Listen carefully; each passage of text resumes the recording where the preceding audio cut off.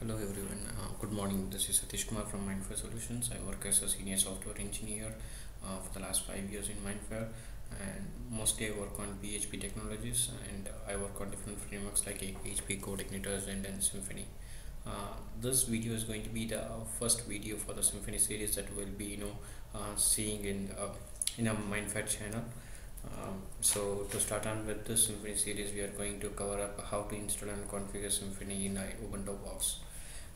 If you There are two ways that you can install a Symphony package. One is by getting an archive of a tar package from the Symphony site, and then uncompress it and then run the vendor files. The other easiest way is to have the composer package, get the composer.far file and then run the vendor libraries out of that. Let's see how to do this via the composer package. Just quickly moving on to the projects directory. If you don't have the composer file already installed, it's pretty much simple. All you have to do is run this command.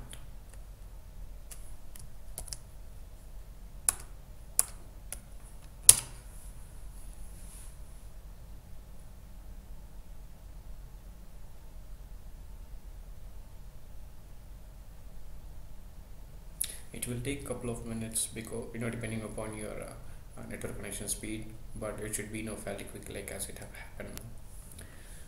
So the next step, since we have this composer.far file installed, we need to install the Symfony standard framework edition.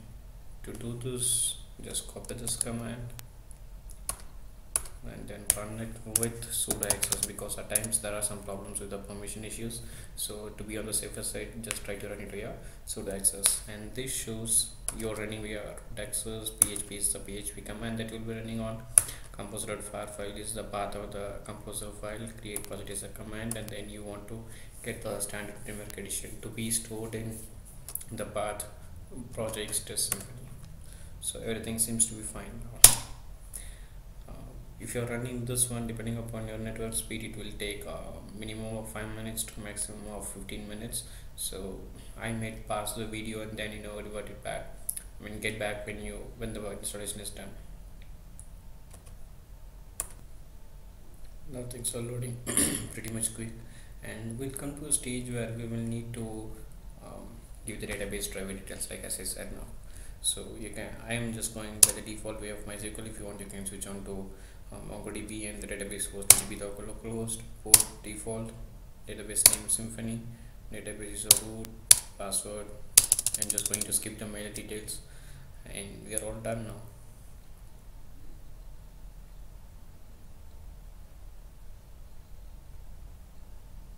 Wow, that's pretty much quick, isn't it? Let's quickly check whether this file exists or not. Yeah, we do have it.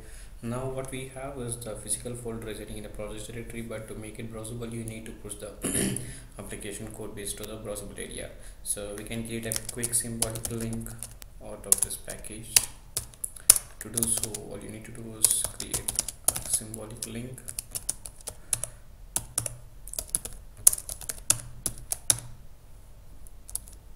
To the web directory, because web directory is the place where you have all your friend controller and the public files being residing. When I say public files or assets, we pointed to JavaScript, CSS and images.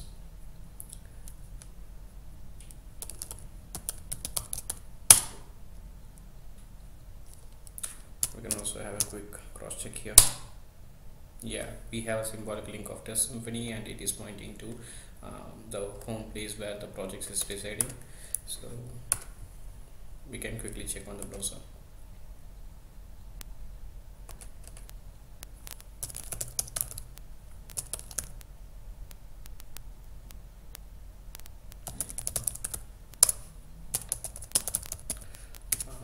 I'm having app.dev.php as a friend controller, because for any development environment we have app_dev. If you are on production, it is app.php.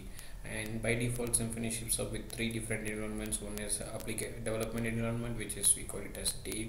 The other one is production environment. The third one is tested environment.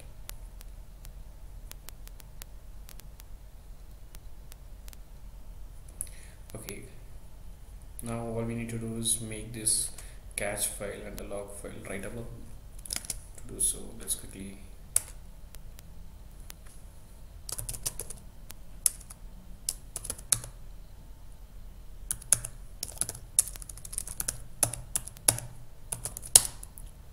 go to the app folder.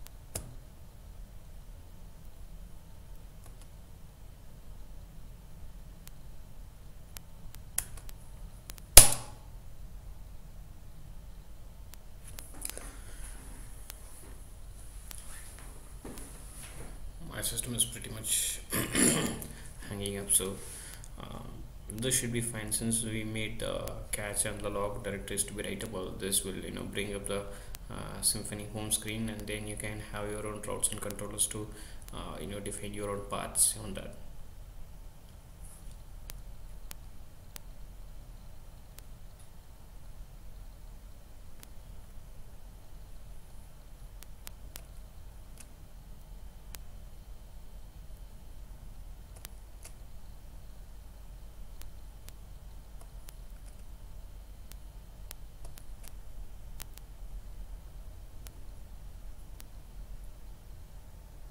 Okay, now you have the Symfony home screen, so I think now installing and configuring Symfony is pretty much simple. There are more configuration parameters that you can find in config.yml file, but this should be good enough to start on with Symfony 2. I hope you enjoyed watching this. Thanks for watching.